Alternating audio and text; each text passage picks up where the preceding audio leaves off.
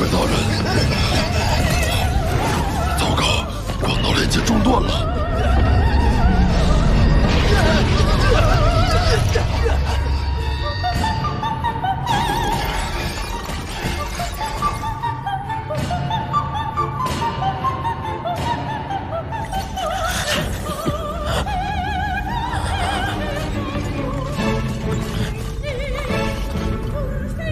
诺岚山，命运先生，这是误会。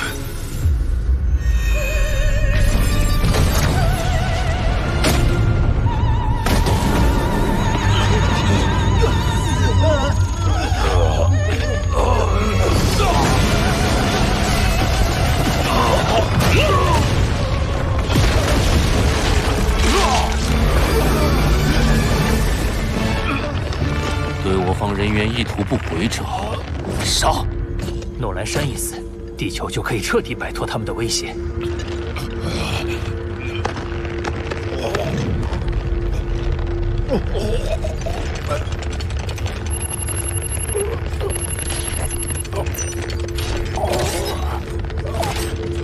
白虎楼统帅，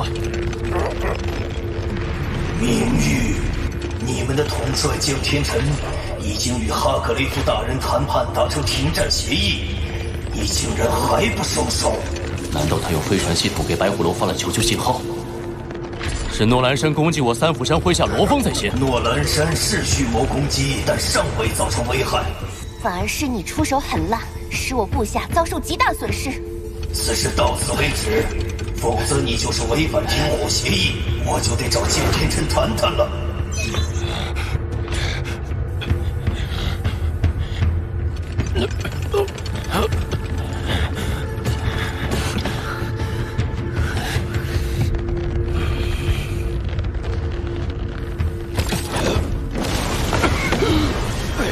诺岚山，若你日后直接威胁到罗峰的生命安全，便不再受停战协议庇护。届时，我可以决定你的生死。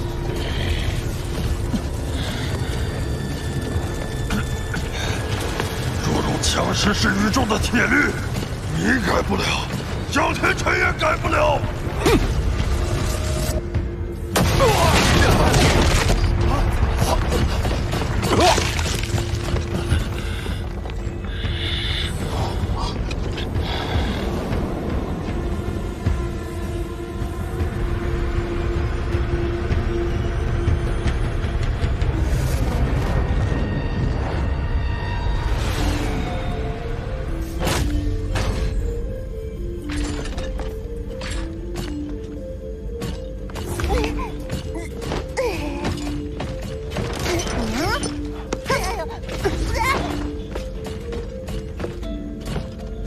抱歉了，罗峰。三府山还不宜和白虎楼彻底撕破脸。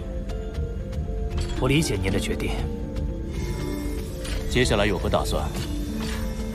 我们要尽快赶回地球。诺岚山家族的第3波袭击将在2年后到达，得早做准备。你虽然放弃了100颗生命星球的所有权，但我还是决定给你们5颗作为庇护所。另外，再送你们一件低5级轨道炮，届时可能会用上。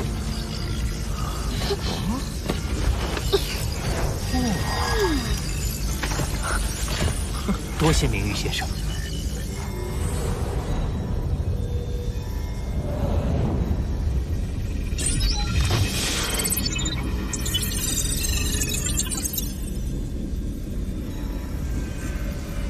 你们还有多久到达地球？以地球历算，还有1年零253日。我要你们的飞船启动全航速模式，提早到达，打他们个措手不及。这样是会快很多，但返航的燃料便所剩无几。你们的主要任务本就是夺下地球的机械组飞船，其中必有所需燃料。另外，必须杀死罗峰。只要地球成为无主之地，我们便可将其培养成奴隶星球。他的家人，你们更要重点照顾，明白吗？是。是。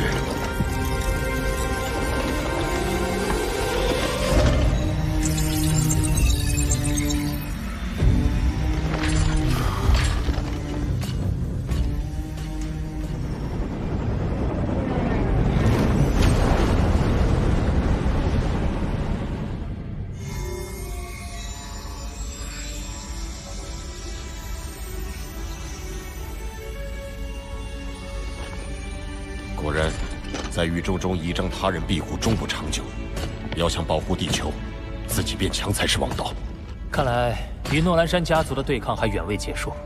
还好我们有这48件从界中界兑换的宝物，我已委托宇宙星河银行托卖这些宝物，约定在白兰星交接。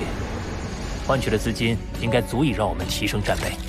不过我现在有另一重担心，布洛琳得到传承水晶球的力量，会不会再来找我们麻烦？您好，您要取出的物品保密性极高，需要3重密码解锁。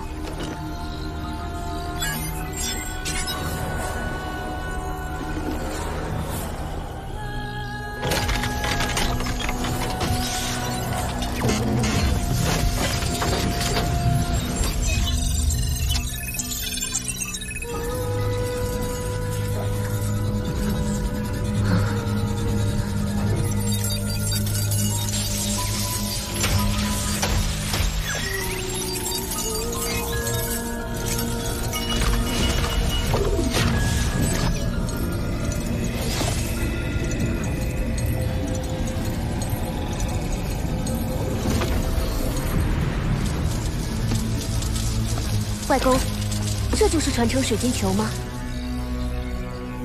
有了它，皇位对你来说就是手到擒来。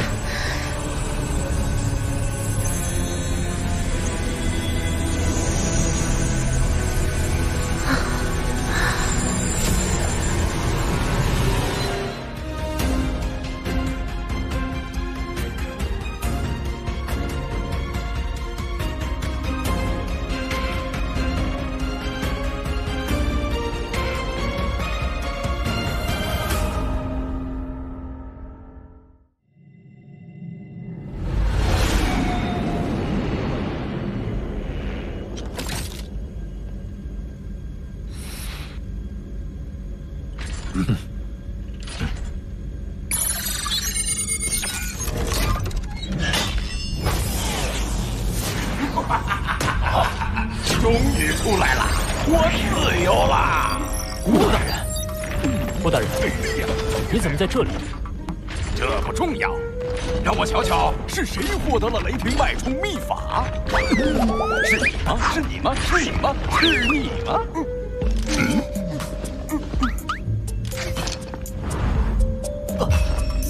哦，是你。很好。我的主人卡布界主总算有了传承人了。传承人？我？没错，主人遗嘱，凡得到此秘法者，便是可托传承的有缘人。我会解锁秘法中的隐藏区块，里面包含卡布界主的全部秘法。从今天开始，你就是卡布界主的弟子。来，跟我走吧。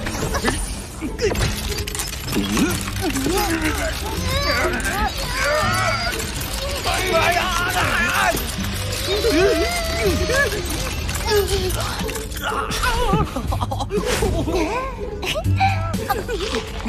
喂，他可是我们陨墨星门下的人，是老不死的抢人是吧？叫谁老不死呢？你才……哎呦，居然是我的同类，还比我高级。就是本恶魔巴巴塔叫的，怎么地？这人我是不会让的。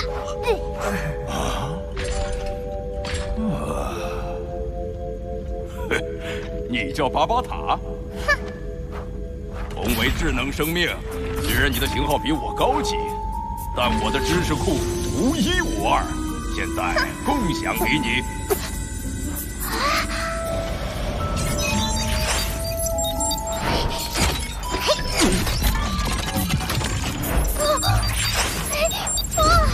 有用的知识增加了。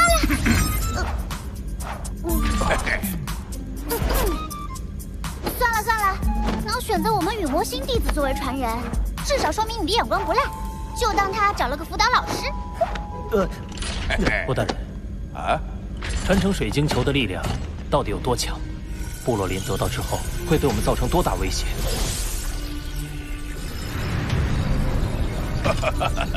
威力巨大，大到足以把人吓一跳。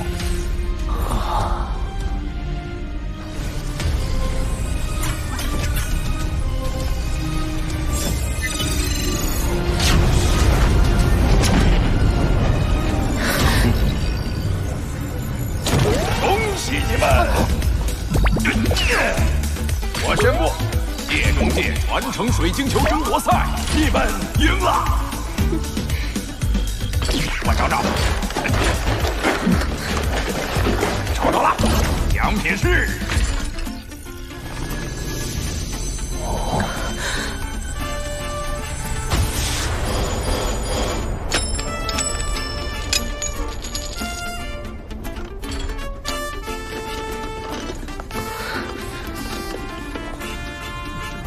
宇宙币。没错，就是宇宙币一枚，恭喜你们呀！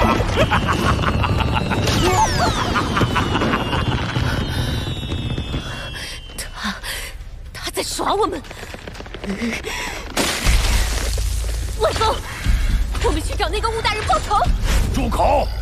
此事必须保密，绝不能再让第三个人知道。什么？水晶球是假的？没错，千万年前我将自己的源代码录入这雷霆脉冲秘法的芯片中，而那3重密码真正解锁的不是水晶球，而是我。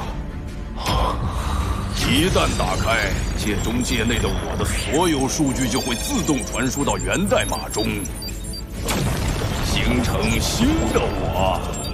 你这么做是为了什么？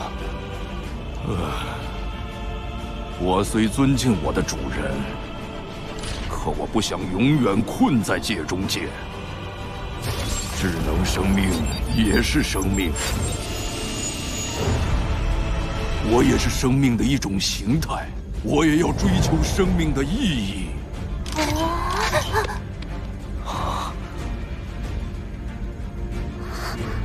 主人。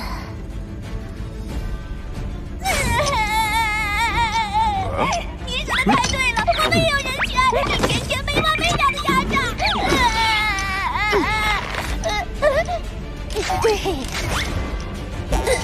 等等，界中界每1000万年重启一次，如果原来的你数据传了出来，那原来的我就会进入离线状态，与此同时，界中界也将会永远关闭。什么？还有几10万武者被关在里面，他们怎么办？他们将永世无法逃出。如果当初我们没有在倒计时前出来，现在恐怕也真是变态。3重密码是假的，传承水晶球也是假的。你知道你设置的骗局害死了多少人吗？严格来说，水晶球内涵秘法传承是假的，但水晶球的实体却是真实存在的，因为我就是水晶球。啊！